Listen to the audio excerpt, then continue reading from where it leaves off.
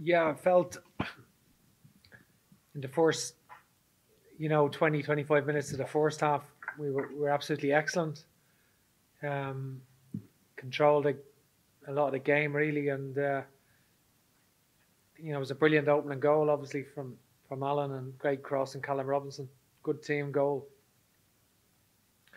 Then Serbia sort of um, tactically changed, like a little bit. The both of their tens, Tadic and came right into midfield. They were overloading, creating 2v1s in the midfield, and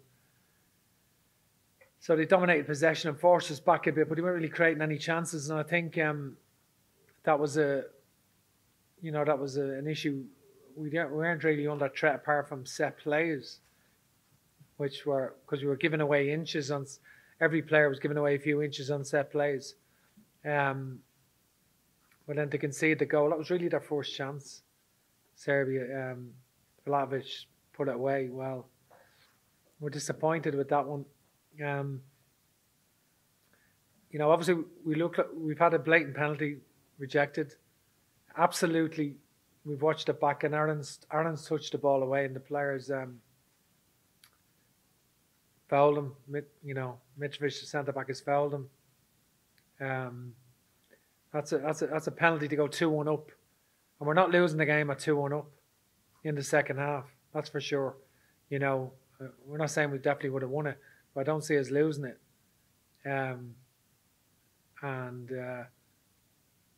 So that's a very pivotal moment in the game. The concession, the second goal is a disappointing goal. We know that. And then the third goal, we're wondering how we're 3-1 down, but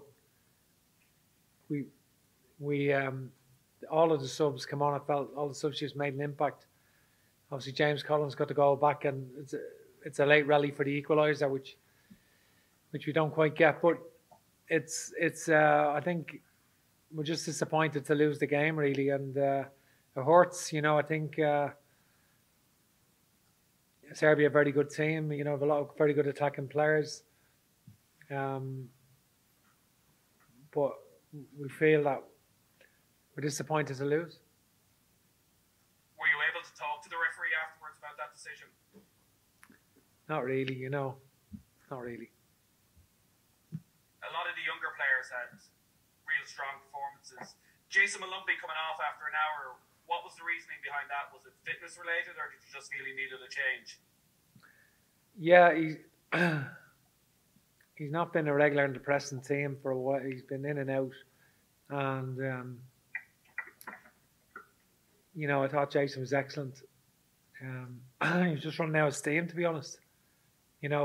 Just running out of steam, and so Jeff gave us fresh legs at that period, which I felt would be important. But I think Jason and Josh did very well, it must be said, alongside Alan Browne in the midfield. Overall, they performed very well. Okay, Gavin Cooney, please. Yeah, hi Stephen, commiserations on the result. Was it ultimately a case that you were beaten by the better team?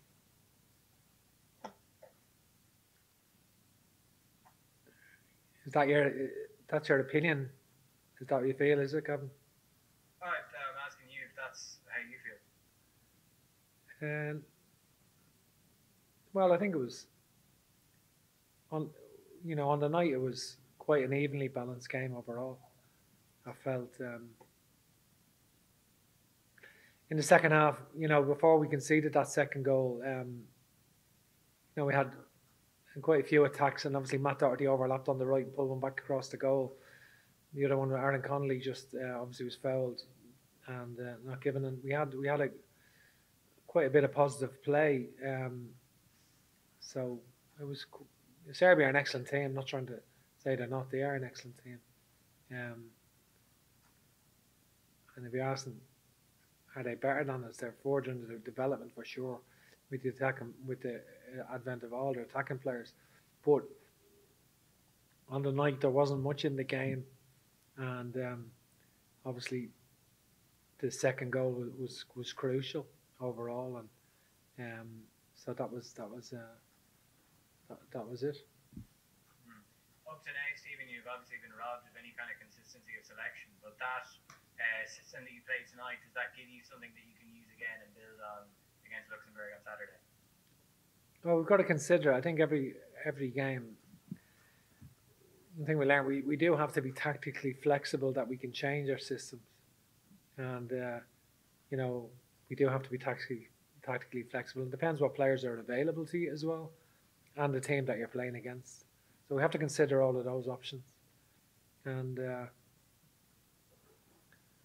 definitely with the front two, Callum Robinson, Aaron Connolly, with Alan Browne supporting that, we look like a goal threat and look like the three of them are capable of scoring goals, and that's what we felt today. Okay, Guy Havard, please. Hey, Stephen, obviously you said the second goal was the crucial goal. What could you have done better as a team and individually to have prevented it? Well, listen, you know, it is what it is. We conceded a goal. Like I think it's from our own kick out. We've conceded from our own kick out, so we're disappointed with that. You mentioned the change of tactics. How do you think the three at the back and the wing back system worked tonight? Are you pleased with it? Yeah. Listen, we're disappointed. We lost the game, so we don't want to sort of say, but overall I thought it worked quite well. James Coleman was brilliant at the back, really marshalled his defence really well. Played really well, Seamus did. And you know, the midfield were brave.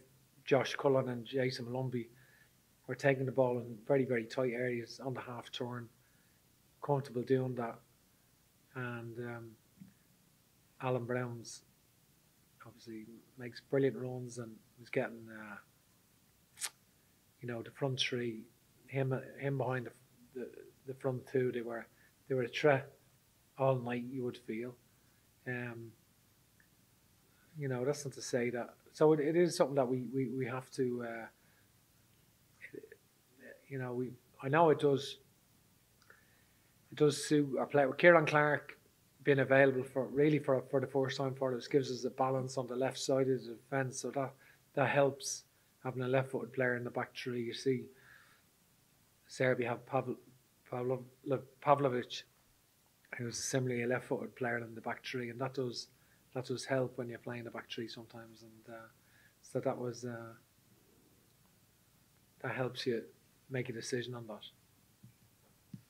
Thanks, Stephen. Okay, and we've just got time for one more from Damien for Stephen, then we'll move on to Alan. Hey, Stephen. Stephen, it was a tough night for a 21-year-old goalkeeper. What can you say to Mark Travers after a night like that? Well, Mark's an excellent young goalkeeper. You know, he's a really good goalkeeper. Not been playing recently, obviously, at Bournemouth, but he's a great future ahead of him. And you know, he couldn't have really done anything about the first or third goals.